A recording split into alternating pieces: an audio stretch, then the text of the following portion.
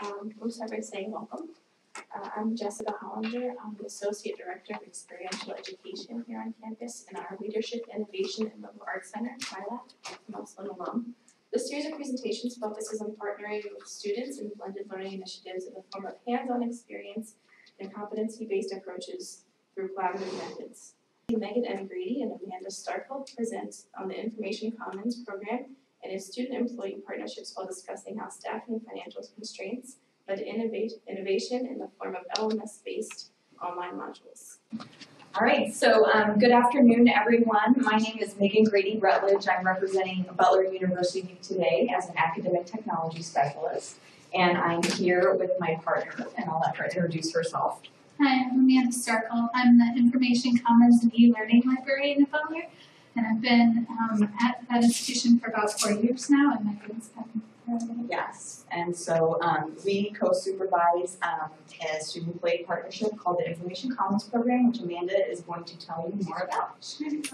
Thank you. So Information Commons has been around since 2009, and as Megan said, it is a student-employee partnership. It has always been a partnership between the libraries and the Center for Academic Technology, or as we affectionately call them, CAT. We use a lot of short names around here, so if you get lost, let me know. Butler University is in Indianapolis, Indiana. We're a small liberal arts college of about 4,000 students. So since 2009, this program has been in place, and it has been committed on experiential learning opportunities for the students that we employ. One thing that I wanted to make sure that we talked about, so CAT is the Center for Academic Technology, and we often abbreviate and call Information Commons IC, and the students that work for us ICers. So we have 2 service locations. Both now are within the same building on campus, so within the main campus library.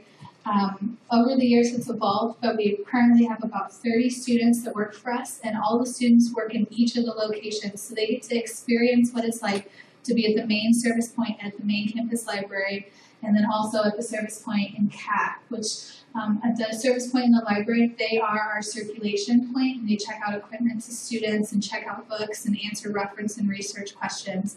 And then in the Center for Academic Technology point, they're working more with faculty and staff and helping with technology-based questions and also circulating technology equipment up there for that population.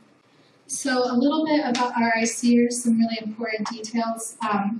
Almost all of our students are undergraduates. We don't require any discipline, so we have some students who are COFs and pharmacy, our School of Health Sciences is called COFs. We have business students, we have some dance majors occasionally when they can work it into their very busy schedules. They work an average of 8 hours a week. We have a layer of peer leaders in the program. We ask that they work 10, just a little bit more commitment out of them. Starting pay is $8 an hour. And we hold them to professional expectations for attire and behavior. So we tell every student when we interview them and from day one that, for attire, it sets them apart within the library, so it's clear that they're working, so they're not there to wear jeans. They're going to look a little bit more professional on shift. And when it comes to behavior, they're not working on homework. We tell them that you're coming to be engaged, you're coming to be active when you're on shift. You shouldn't be on your phones or on social media. So in return for that, we promise to meet some student learning objectives for the program and support them for future endeavors. So we require this amount of buy-in into the program so that they understand that, maybe it's not the best pay, but you really are going to get something that can be a professional experience that you're going to learn from and you're going to keep talking about as you move on to these next steps in your life. So with that, okay.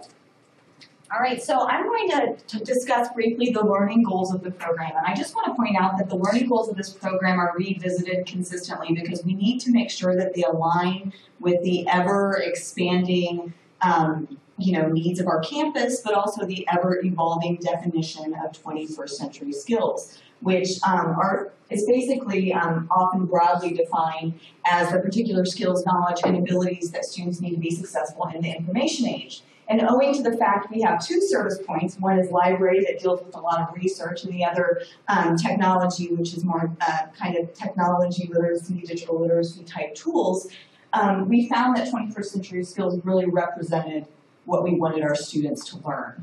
And through that, we came up with these particular learning objectives, and we're very transparent with students at the outset about what these are and what they'll get from the program. And through these objectives, we then developed training that forced students to engage with, evaluate, and use information and technology. So those really inform how our training was developed. So those are the learning objectives related to 21st century skills. But Amanda and I are both teachers by training and temperament. So another thing that we thought was important is that our students reflected on what they were learning in the program and tied it back to what they were here at Butler to do, which was to get an education and to prepare for their futures. So we really asked them to connect those personal, academic, and career goals to their work experiences to lay the foundation for lifelong learning. And a lot of times this happens in a reflection portfolio, which used to be housed in WordPress before we actually changed that recently. WordPress was a tool that was a little too big for the assignment in this case, so we went to Google Sites. We're a Google Apps for Education campus, so we thought it would be a good thing for students to get exposure to Google Sites. They do reflection portfolios there, and we have specific prompts that we ask them to work through as they go through training. Also, we ask them to help us assess our efforts on a programmatic scale to help us look at data and really see what type of consultations they're doing and what growth is represented there as well. And then they have consultation and they reflect on how they cultivate learning and skill development in others, and they have us produce materials for that as well.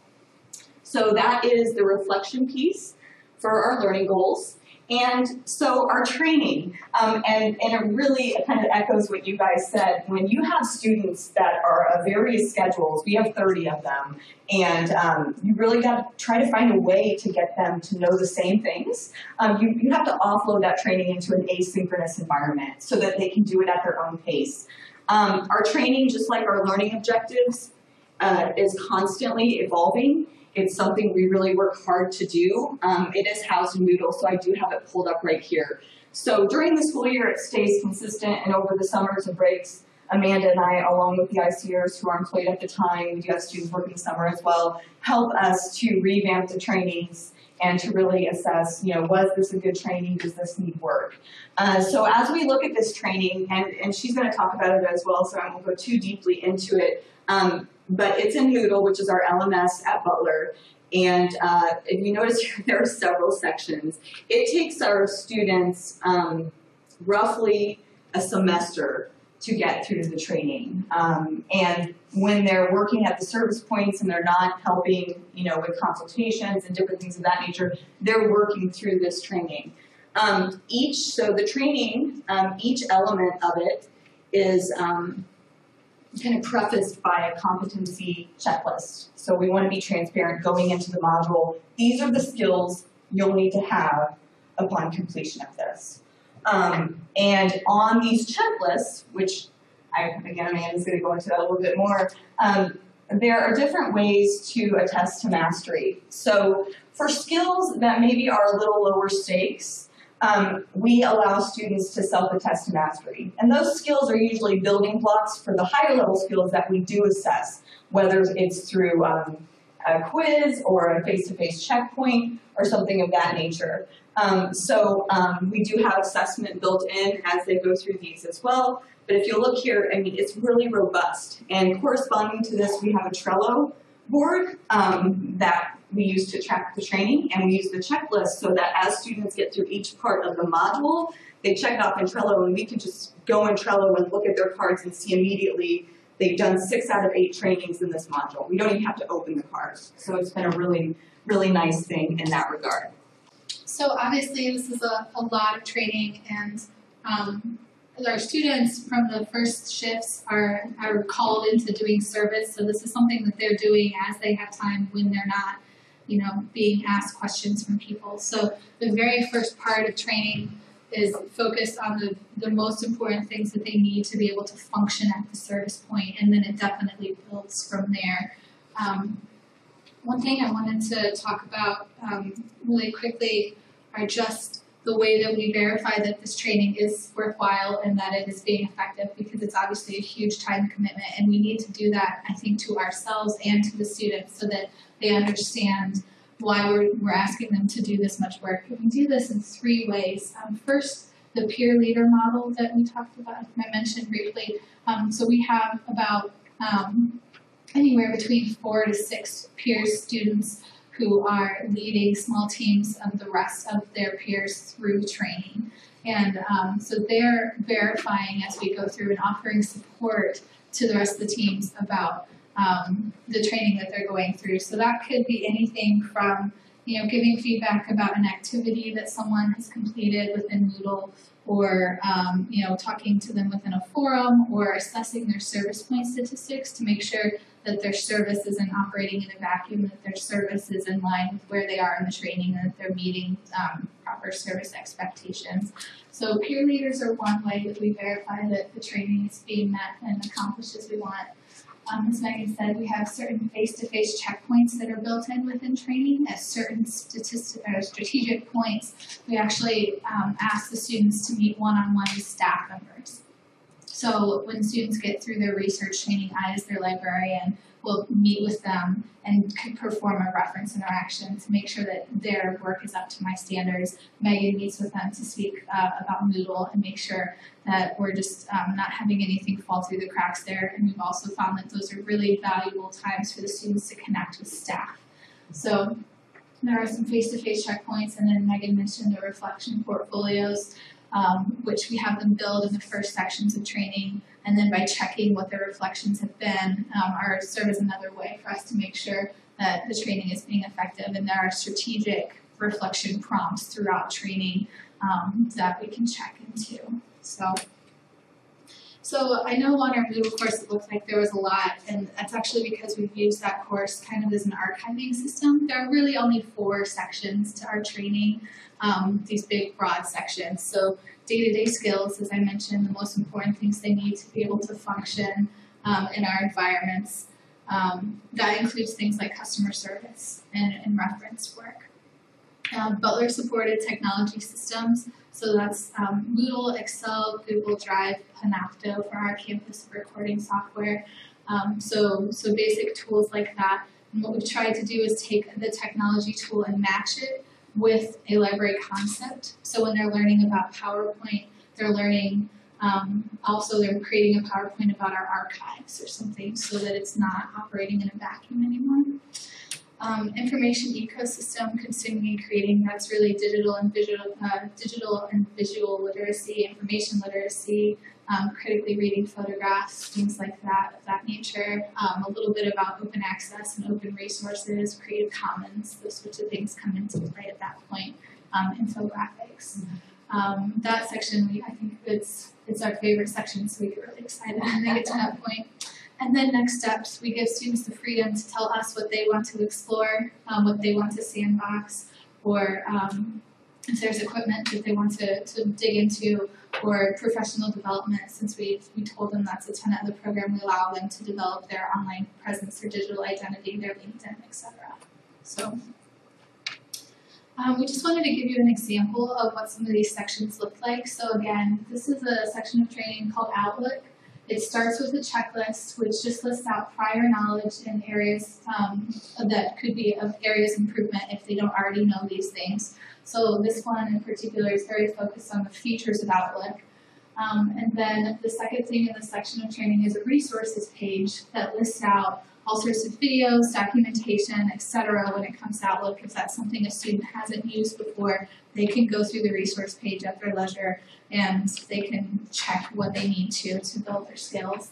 And then we have them test their knowledge via an activity. So we actually have realistic patron emails that we give them, and we ask them to respond as if this were a real patron and use certain Outlook features to show us that you know how to respond with an Outlook email.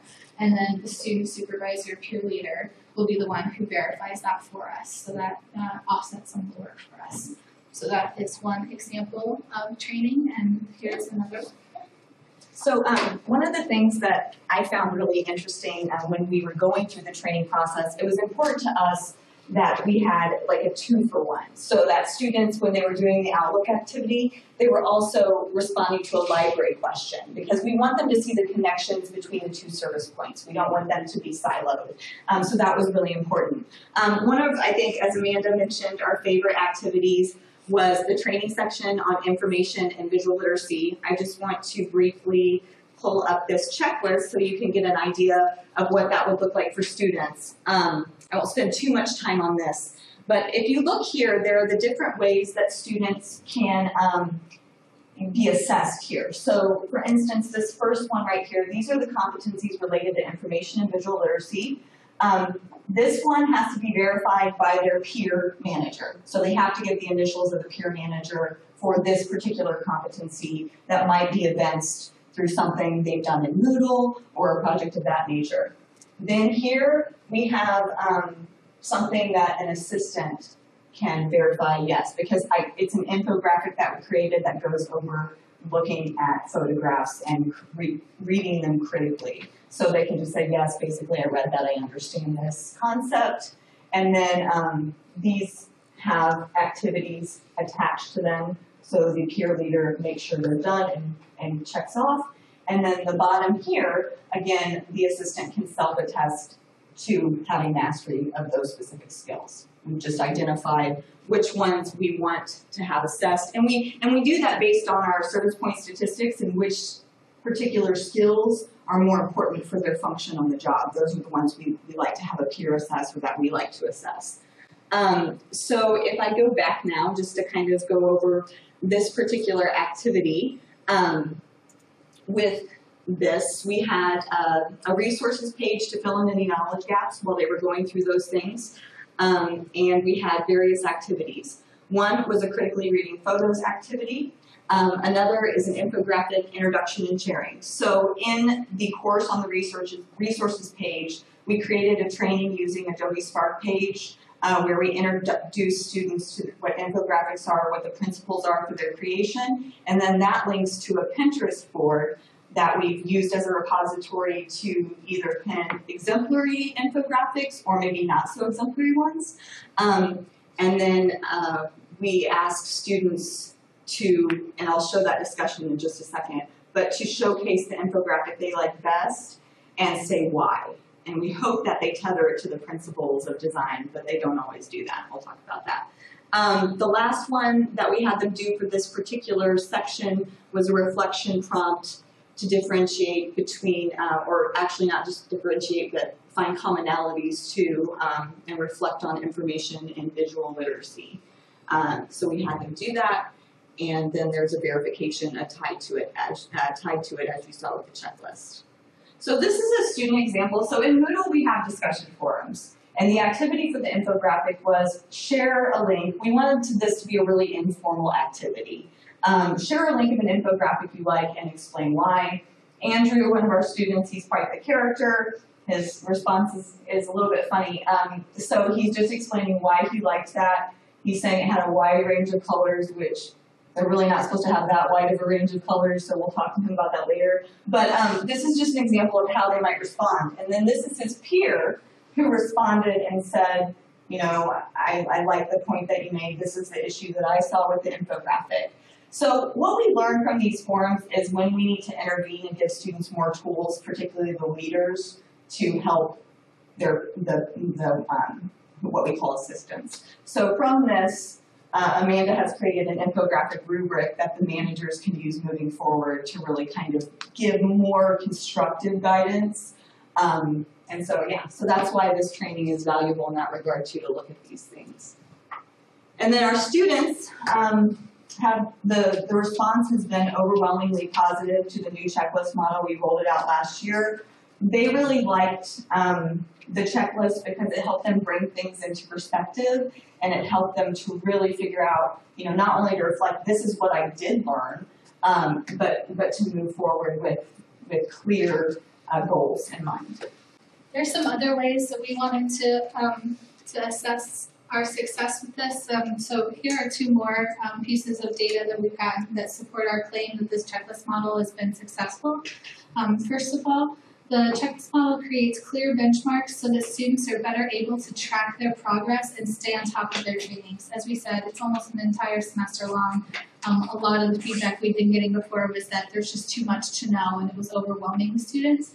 But now with the way that the checklist model works, students are saying that most of the time, all the time, or some of the time, they're really feeling like they're on top of their trainings, they know where they stand, they know what they're working towards, and being able to check off the checklist gives them a sense of pride. Students report a better overall IC experience with us. This five or 4 out of a scale of 1 to 5, overwhelmingly, 50-50 for good or an awesome experience with IC now that we have the checklist model in place. It also makes it easier for us to have them doing things once they do finally finish their training, and a lot of our students stick with the program for 2 years, sometimes even longer. So these are the sorts of things that we've been able to ask our students to do without having to go and retrain a lot, because the training has already instilled these skills in them. So we've had them assist with classroom sessions on iMovie with the business librarian. We can have them build LibGuides, pilot new technology for the campus. They make a lot of infographics for us for library outreach and for events. We've had students compete in library business case competitions and create their own training moving forward so that they can help us keep those things up to date and moving in the directions we want them to. So that's the ultimate benefit of training, is what we're able to have them do. It essentially just increases the manpower of the library and the Center for Academic Technology. The last thing we wanted to share, we are working to put all of our training into a Google shared file. So this link will be at the end of our presentation, and almost all of our training is up there. We're still working to do a couple more sections, and we have some revisions planned for the summer. But we're trying to put it in format so it's not Moodle specific, so you're able to use whatever you would like out of there. We have lots of great activities that would work in all sorts of different environments that we'd love for you to try out and give us some feedback. So, thank you. I was wondering if you could, so it sounds like you have student leaders you mentioned, but I imagine you also have many students who just continue on in the lower tier position. I'm wondering what the ongoing training looks like. It sounds like this is the initial training, right? Right. Actually, most of what they'll spend their time with end up being these sorts of things. What we call this is like the project phase, and that's something that is housed on Trello. So they sort of move their way from spending most of their time in Moodle to spending more time in Trello and helping with these sorts of things that come up during their shifts in long-term projects that we can make them in charge of. Mm-hmm. And we also have an element where if they have something they're interested in learning, they can request professional development or tinker time to learn that tool. Mm-hmm. And we source a lot of, to source that we use, we have Atomic Learning. I don't know if you guys have anything similar. I like Lynda better, but we have Atomic Learning and that's helpful for getting them that. Because sometimes they want to learn stuff that we might not know a lot about. So, you mentioned that the curriculum or the skills that you're including need to continually evolve as our concept of information literacy evolves. Do you have a dialogue with your faculty at Butler of the skills and literacy that they have an expectation for, knowing not only that your own staff is trained, but that students would have the ability to work with this tool set or these concepts? That's a really great question. We've been revamping the student learning outcomes as a university. So I've had some conversations like that and conversations about the larger curriculum as a whole. So our original learning outcomes were modeled off of the original learning outcomes, and we used to have 12 of them, which is way too many for the institution, so they're trying to bring them down to a better number. So I think most of our conversations have been tied into, okay, here's the student learning outcomes for the university as a whole. And then within certain departments, like I, as a librarian, work with FYS quite a bit, and where does FYS expect information literacy to be coming in, and aligning those at least with the primary group we serve are those first year students. So making it align with that. And just to piggyback on that, I think another good way to get a pulse on the campus needs, the faculty's needs, are our stats. So our students, when they do consultations, have to use live stats. Well, it's actually reference analytics through SpringShare, and they have to document their interactions. And then we use that at the end of the year to say, we're getting a lot of questions on infographics, or we're getting a lot of questions on specific way of researching or something like that. And then we can respond to that through our training. Thank you.